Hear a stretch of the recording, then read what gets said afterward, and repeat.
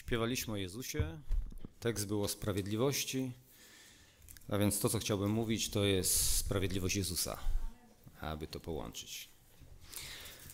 Mamy troszkę czasu, w związku z tym pozwolę sobie przypomnieć w 10 minutach to, co kiedyś mówiłem na temat świadectwa, ponieważ pomyślałem sobie, że powiemy sobie rozwiniemy ten temat. Nie wszyscy byli może na nabożeństwie, kiedy mówiłem na temat świadectwa z listu do Hebrajczyków, 11 rozdział. Więc tym osobom chciałbym poświęcić 10 minut, a później przejdziemy już do istoty naszego zagadnienia. To jest do sprawiedliwości Jezusa. Otwórzmy list do Hebrajczyków, 11 rozdział.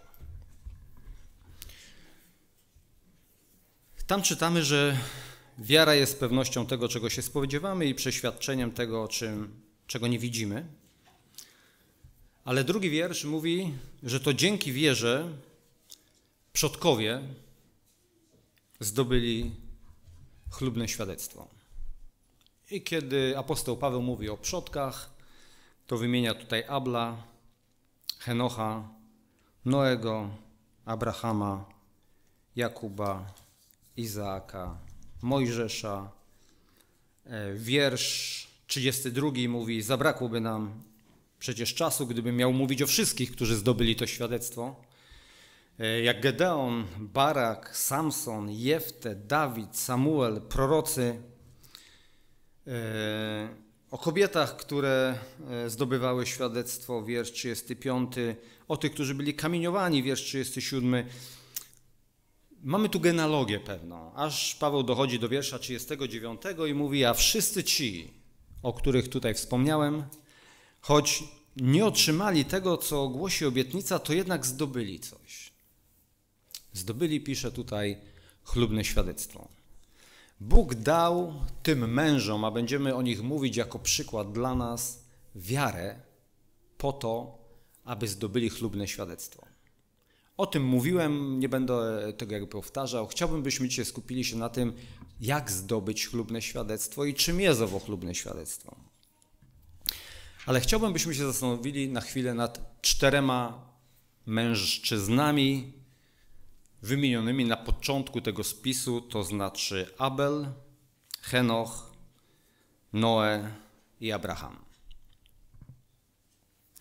Wszyscy ci mężowie Boży przedstawieni są w 11 rozdziale listu do Hebrajczyków jako bohaterowie wiary.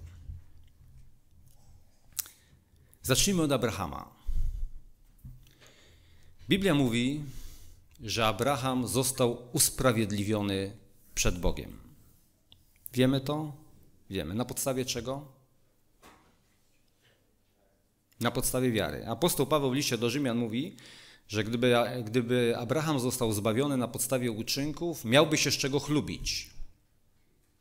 Ale nie ma nikogo przed Bogiem, kto będzie mógł stanąć, by chlubił się, ponieważ nikt nie jest zbawiony z uczynków. Są tacy, którzy mówią, że w Starym Testamencie ludzie byli zbawiani z przestrzegania przykazań, a w Nowym Testamencie zbawiani są na podstawie łaski Chrystusa i Jego sprawiedliwości. Ale chciałbym wam pokazać, że zawsze od początku, jak człowiek został stworzony przez jego upadek, aż do końca świata, ludzie byli zbawiani tylko na podstawie sprawiedliwości z wiary i była to zawsze sprawiedliwość Jezusa Chrystusa.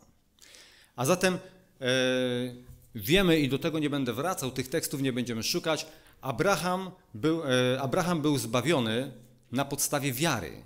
Uwierzył Bogu, a Bóg poczytał mu to ku usprawiedliwieniu albo ku sprawiedliwości. Popatrzmy teraz na wiersz 7, 11 rozdziału listu do Hebrajczyków.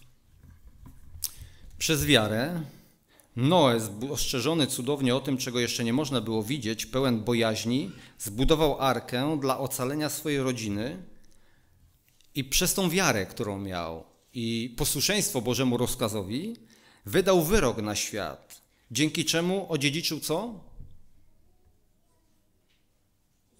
Usprawiedliwienie, albo inaczej sprawiedliwość. I z czego była ta sprawiedliwość? Z wiary. Noe miał wiarę, a Bóg uczynił go w doświadczeniu mężem sprawiedliwym. Otwórzmy pierwszą Księgę Mojżeszową i tutaj zobaczmy na kilka fragmentów, które opisują nam Noego. Generalnie interesują nas 3, bo te 3 fragmenty opisują cechy Noego. Wiersz 9. 6 rozdział 1 Mojżeszowej, wiersz 9. Dzieje rodu Noego. Noe był mężem sprawiedliwym. Skąd miał tę sprawiedliwość, mówi list do Hebrajczyków? Na podstawie wiary. Popatrzmy na wiersz 8. Noe, co znalazł? Łaskę w oczach Bożych. Był sprawiedliwy na podstawie łaski, którą otrzymał i przez tą wiarę, którą miał, otrzymał sprawiedliwość Chrystusa. I wiersz 22. Noe uczynił wszystko tak, jak mu rozkazał Bóg. Jak myślicie, czy takie wydarzenie, że Noe uczynił to, co Bóg mu kazał, wydarzyło się tylko raz w jego życiu? Jak myślicie, ile razy Noe czynił to, co Bóg od niego oczekiwał? Zawsze starał się. Czy Abraham, bo człowiek może popełnić błąd, więc może wydawać mu się, że pełni wolę Bożą, a może się w tym pomylić. Ale tu jak czytam historię Noego, to ilekroć Bóg do niego przemawiał, Noe zawsze czynił to, co Bóg od niego oczekiwał. To nie są przypadkowe rzeczy, ponieważ o Henochu mamy bardzo mało informacji. Ale o Henochu jest powiedziana taka ciekawa rzecz, że co charakteryzowało Henocha? Chodził z Bogiem. Co czytamy w wierszu 9 o Noe?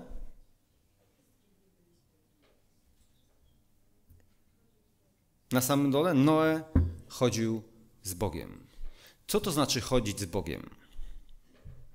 W historii Noego jest tutaj powiedziane, że Noe chodził z Bogiem i czynił wszystko to, co Bóg mu nakazywał. Czy Abraham czynił to, co Bóg mu nakazywał? Tak, mamy takie fragmenty, które mówią, że Abraham postępował zgodnie z moimi prawami, nakazami i ustawami. Chodzić z Bogiem to znaczy słuchać Bożego głosu i postępować zgodnie z tym, co Bóg od nas oczekuje. Niektórzy mówią, że chodzić z Bogiem to znaczy czynić pewne zasady, które są napisane w Biblii i na tym poprzestać. Ale gdy znacie historię króla Saula, to wiecie, że jego największym grzechem nie było to, że przestąpił któreś z przykazań Bożych.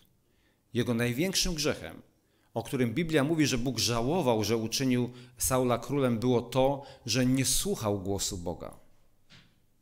Bóg mówił do Saula, co powinien czynić, zachęcał go i przemawiał, a Saul walczył z Bogiem. Wykonywał niby wolę Bożą, bo pisze, że miał wytępić Amalekitów i poszedł, ale jak wypełnił wolę Bożą? Wiecie doskonale, jak to się skończyło. Gdyby Noe wypełnił wolę Bożą tak w stosunku do budowy arki, jak Saul wypełnił wolę Bożą w stosunku do zniszczenia Amalekitów, myślicie, że ta arka przepłynęłaby potop? Dlaczego ważne jest pełnienie woli Bożej tak dokładnie, jak Bóg tego od nas oczekuje? Bo od tego zależy nasze życie. Jeżeli nie będziesz wypełniał woli Bożej, którą Bóg wlewa w twoje serce, to może być szczególnie dla ciebie jakieś słowo.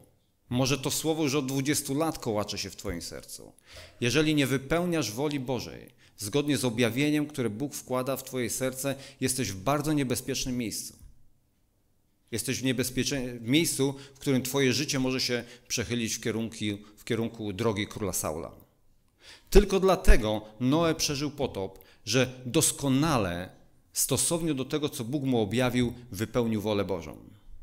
Gdyby z synami doszli do wniosku, słuchajcie, nie będziemy wbijać tam gwoździ, po co to? Nie? Taki nie dosyć, że 300 metrów to ma i 15 metrów wysokości, roboty jest na 120 lat. Słuchajcie, im mniej się nad tym będziemy skupiać, tym mniej się narobimy. A i tak deszcz nie pada. Powiedzcie, co stałoby, albo by ją nie nażywiczyli, prawda? Rozumiecie? Tu o ten kaliber chodzi. Noe był mężem sprawiedliwym, bo jego sprawiedliwość wynikała z wiary. On wierzył, że to, co Bóg mówi, jest ważne i dlatego tak postępował. On nie był sprawiedliwy dlatego, że postępował tak, jak Bóg do niego mówił. Bo gdyby liczył na własną sprawiedliwość, to zbudowałby ten statek tak, jak ja wam mówię przed chwilą. Ale że był mężem sprawiedliwym i chodził z Bogiem i miał w poważaniu łaskę Bożą, postępował zgodnie z wolą Bożą. A to sprawiło, że przeżył jedno z największych doświadczeń, które mógł nie przeżyć.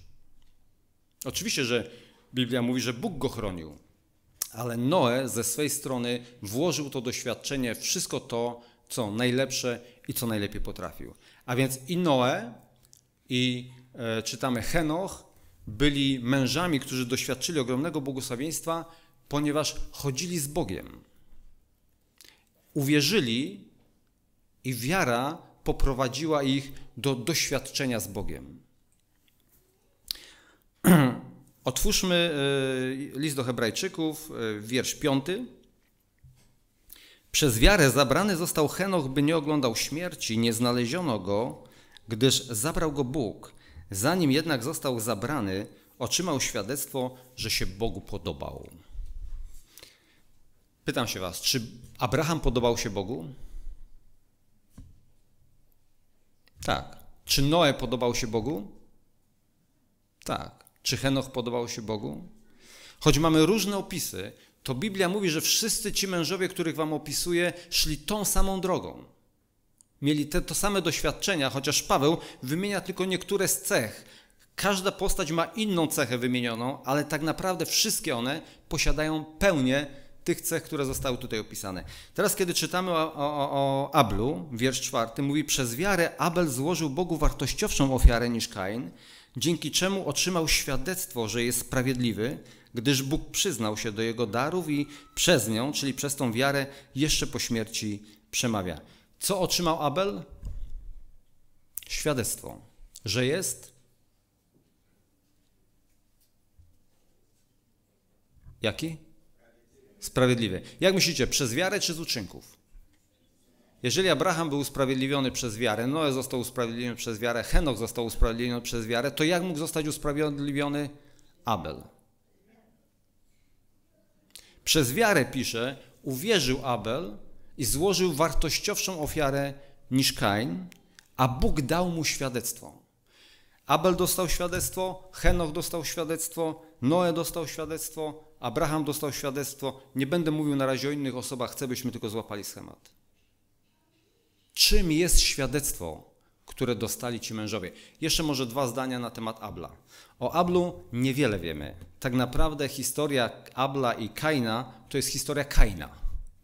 W zasadzie Biblia tylko mówi, że Kain żył tak a tak, a Abel był od niego lepszy, bo tak nie żył. I nic więcej o Ablu nie macie. Nie wiem, czy zauważyliście w 1 Mojżeszowej, w 4 rozdziale bodajże, tak? Kiedy Biblia mówi o historii Kaina i Abla, to o Ablu tak naprawdę i o tym, co zrobił, to mamy 1 wiersz. A dalej to jest to, co związane było z Kainem. Ale Abel, wiemy, nie był taki jak Kain. Przeczytajmy tylko pewną rzecz. Abel i Kain złożyli ofiary. Kain złożył ofiarę z plonów, Abel złożył ofiarę z baranka. Pan wejrzał na Abla i na jego ofiarę, ale na Kaina i na jego ofiarę nie wejrzał. Chciałbym, byście zwrócili uwagę na jedną rzecz. Na co najpierw zwrócił uwagę Bóg w przypadku Abla i Kaina?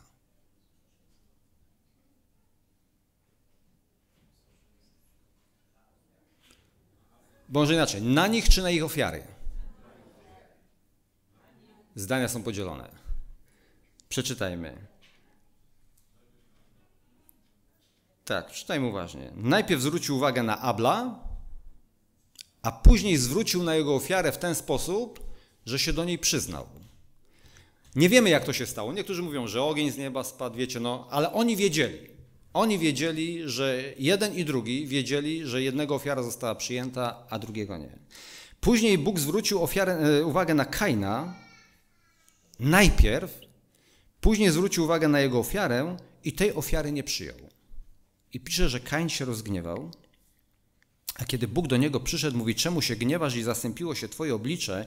Wszak miałbyś pogodne oblicze, gdybyś czynił dobrze. Czy możemy o Kainie powiedzieć, że czynił dobrze? On zanim zabił swojego brata, już czynił źle, co było widoczne na jego obliczu. On już wybrał swoją drogę i kiedy Bóg spojrzał na Kaina i na jego drogę, wiedział, że nie może przyjąć jego ofiary. To rozgniewało Kaina. Nie to, że ogień czy słup dymu wzbił się z ofiary, tylko to, że Bóg upodobał sobie postawę, którą miał Abel. A jaką miał postawę Abel? Taką, jaką mieli ci wszyscy mężowie. Abel się Bogu podobał, Abel był sprawiedliwy, Abel chodził z Bogiem, Abel postępował zgodnie z tym, co Bóg wkładał w jego serce.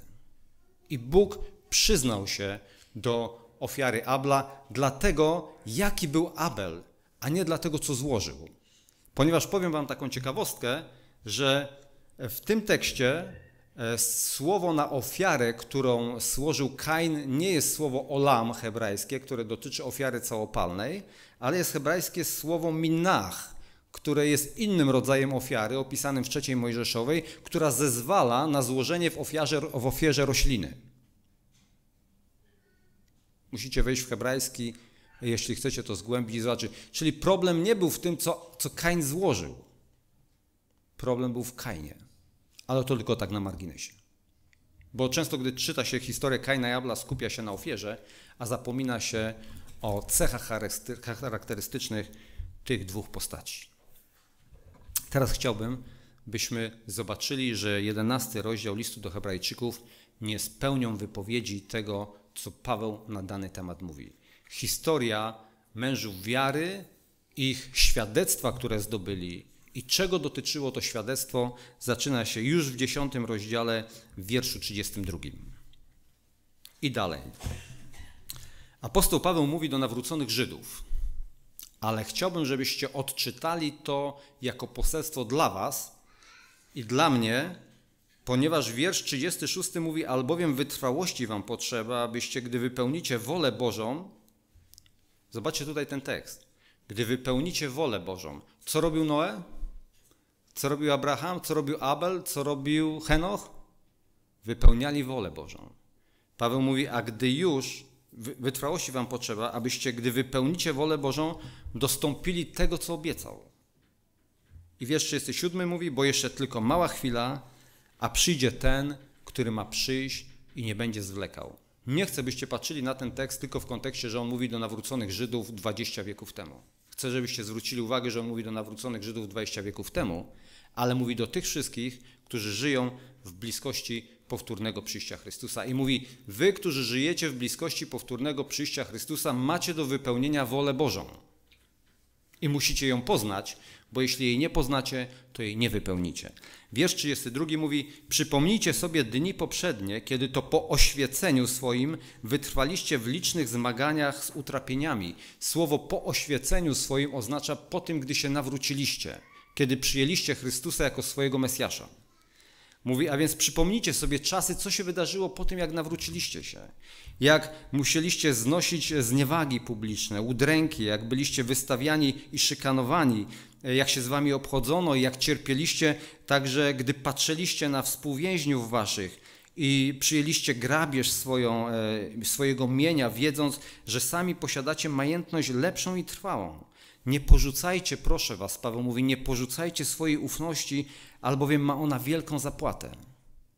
Paweł mówi, wytrwałość to jest jedna z ważniejszych cech, którą musi posiadać chrześcijanin. Nawet jeśli upadasz, nawet jeśli trudno ci jest zebrać myśli do kupy i uwierzyć, którędy jest droga pańska na dzień dzisiejszy, prowadzi cię i masz wątpliwości co do tego, nie trać nadziei i nie pozwól sobie na wątpliwości. Myśl mi uciekła. Nadziei, prawda? Tak to mówi? Nie porzucajcie ufności, o słowo ufność. Nie porzucajcie więc ufności waszej, która ma wielką zapłatę. I teraz ten fragment, albowiem wytrwałości wam potrzeba, abyście, gdy wypełnicie wolę Bożą, dostąpili tego, co obiecał. Jeśli masz wytrwałość, jeżeli pozwolisz Bogu, aby działał w tobie, On objawi ci twoją wolę Bożą i pozwoli ci tę wolę Bożą wypełnić. Albowiem jest krótka chwila i On przyjdzie. I teraz wiersz 38. A sprawiedliwy mój w tym czasie, tuż przed powrotem Chrystusa. Ci, którzy czekają na Jego powrót, a sprawiedliwi jacy? Sprawiedliwi z wiary będą żyć. Czy jesteś mężem sprawiedliwym z wiary? I dalej mówi, lecz jeśli się cofną, dusza moja nie będzie miała w nich upodobania, lecz my nie jesteśmy z tych, którzy się cofają i giną, lecz z tych, którzy wierzą i zachowują duszę. I teraz zaczyna się historia 11 rozdziału. Nie czytajcie nigdy 11 rozdziału historii listu do Hebrajczyków bez fragmentów od 32 wiersza 10 rozdziału. Ponieważ osią 11 rozdziału listu do Hebrajczyków jest sprawiedliwość z wiary, przez którą żyć będą ci, którzy w tej sprawiedliwości będą chodzić. I teraz apostoł mówi, popatrzcie sobie na Abla. Jaki był? Sprawiedliwy. Otrzymał świadectwo, że jest sprawiedliwy. I Biblia mówi, otrzymał świadectwo i uznany został za sprawiedliwego. Mówi, popatrzcie na Henocha. Henoch chodził z Bogiem. Dlaczego? Bo wypełniał wolę, którą Bóg od niego oczekiwał, bo tak samo chodził Noe z Bogiem. Mówi, popatrzcie na Noego. Odziedziczył usprawiedliwienie, które jest z wiary. Popatrzcie na Abrahama, który usprawiedliwiony został na podstawie wiary. Wiersz 11 jest bardzo ciekawy. To tak, bo mówiliśmy o samych mężczyznach, chwilę powiemy o kobietach. Ale obietnica, która tu jest napisana, nie dotyczy płci. Bardzo podoba mi się ten fragment, bo mówi o Sarze. Mówi o tym, że ona otrzymała moc przez wiarę i to mimo podeszłego wieku, ponieważ uważała za godnego zaufania tego, który dał obietnicę. Kiedy przypomnicie sobie historię Sary, to zauważycie, że kiedy Bóg jeszcze rok wcześniej, zanim urodził się Izaak, przyszedł do niej i do jej męża i z mężem rozmawiał i przemówił tymi słowy, za rok o tym czasie przyjdę, a żona twoja będzie miała syna, to pamiętacie, jaka była reakcja Sary? I jest taki moment w jej życiu, o którym mówi apostoł Paweł, że w pewnym momencie usiadła i zastanowiła się, gdzie jest i dokąd jej życie prowadzi i w jakim miejscu wylądowała. Bo przecież była żoną człowieka wierzącego, a mimo to większość problemów, które Abraham miał z chodzeniem w wierze, wynikały ze sceptyczności jej żony i pomysłów, które mu poddawała. Ale przyszedł taki moment w jej życiu. Usiadła, zastanowiła się i zadała sobie takie pytanie. Czy Bóg jest godny, by Mu zaufać? I ona sobie na to pytanie odpowiedziała. I uznała, że tak. I w momencie, kiedy uznała Boga za godnego zaufania, co się stało? Przez wiarę poczęła. Nie ma rzeczy, którą Bóg obiecuje w naszym życiu, powołania, do którego nas powołuje, by go nie zrealizował, jeżeli mamy wiarę i wytrwałość.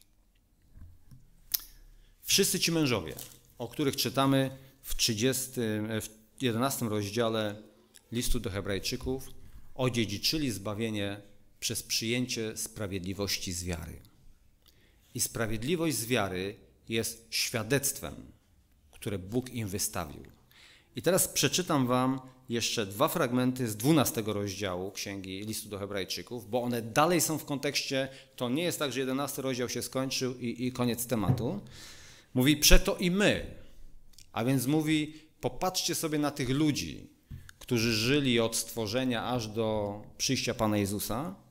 I teraz mówi, przeto i my, mając naokoło siebie tak wielki obłok świadków, złożywszy z siebie wszelki ciężar i grzech, który nas usidla, biegnijmy wytrwale w wyścigu, który jest przed nami. I teraz wiersz 2. Patrząc na kogo? Na Jezusa, który jest czym? Sprawcą czego? Wiary i jej dokończycielem. Co to znaczy dokończycielem wiary?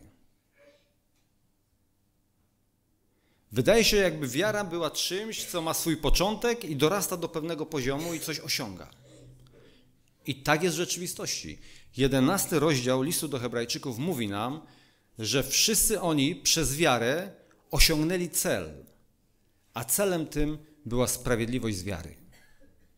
Jezus jest tym, który sprawia w nas wiarę i doprowadza nas do celu.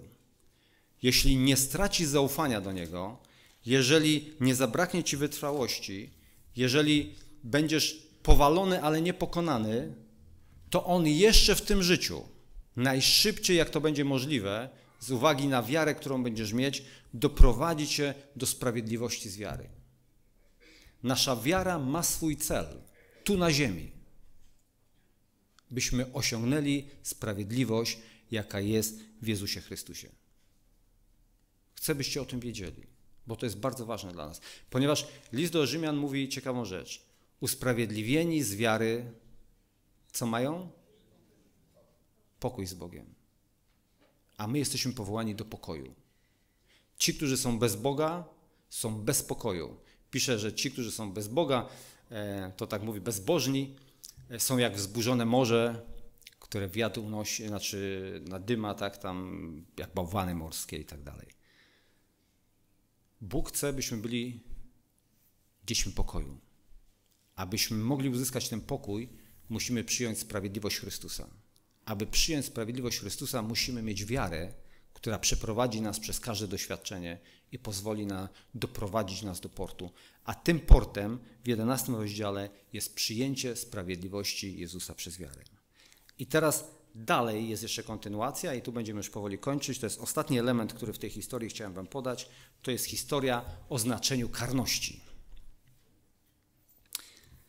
Paweł mówi, nie opieraliście się jeszcze wy aż do krwi w walce przeciwko grzechowi i zapomnieliście o napomnieniu, które się do was zwraca jako do synów. Bo kogo Pan miłuje, tego karci i chłoszcze każdego syna, którego przyjmuje. Jeśli więc znosicie karanie, to Bóg obchodzi się z wami jak z synami, bo gdzie jest syn, którego by ojciec nie karał? A jeśli jesteście bez karania, które jest udziałem wszystkich, wtedy jesteście dziećmi nieprawości, a nie synami. Paweł mówi, kogo Bóg usynawia, tego wychowuje. I to wychowuje w karności. Tak, że czasami może i cięgi zebrać. Ale z czego to wynika? Z Bożej miłości. I dalej mówi, przeto jak szanowaliśmy naszych ojców według ciała, chociaż nas karali, czyż niedaleko więcej winniśmy poddać się Ojcu duchów, aby żyć.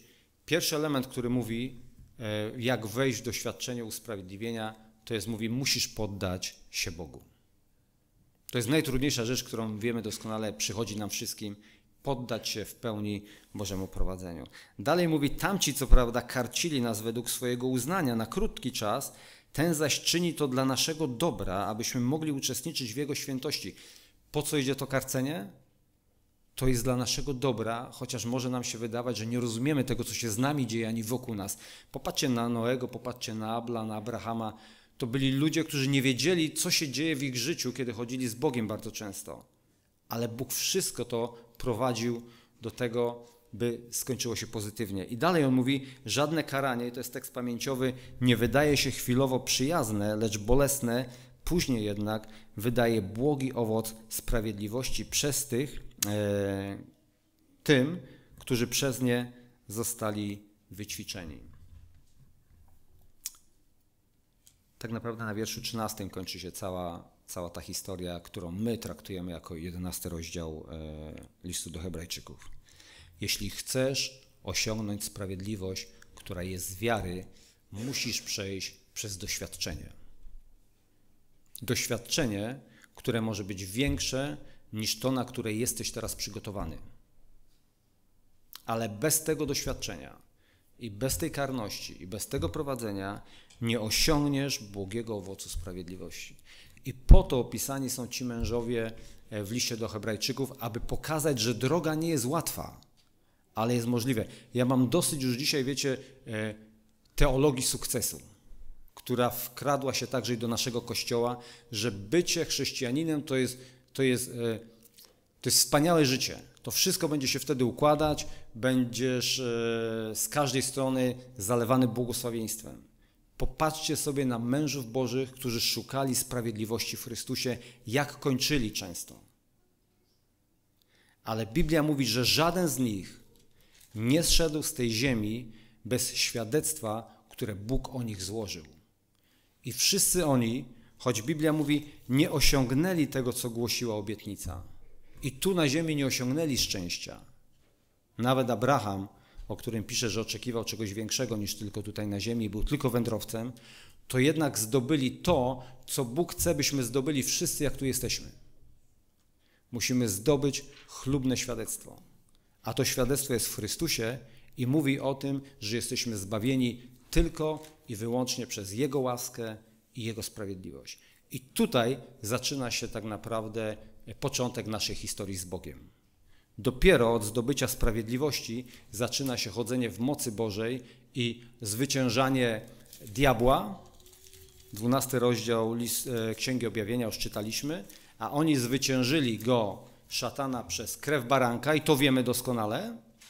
Ale rozumiecie teraz ten drugi tekst? I zwyciężyli go przez słowo świadectwa swego. Musisz zdobyć to świadectwo. Usprawiedliwienie z łaski musi być twoje. I rozdział 17 mówi o ostatniej wojnie i mówi o Babilonie i pisze, że ci, którzy zwyciężyli Babilon, to byli ci, którzy posiadali świadectwo Jezusa Chrystusa.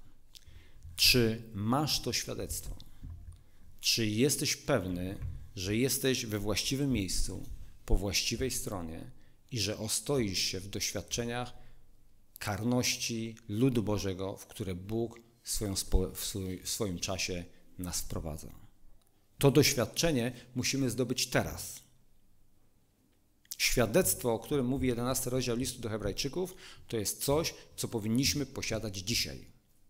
Nie dopiero po powtórnym przyjściu Jezusa.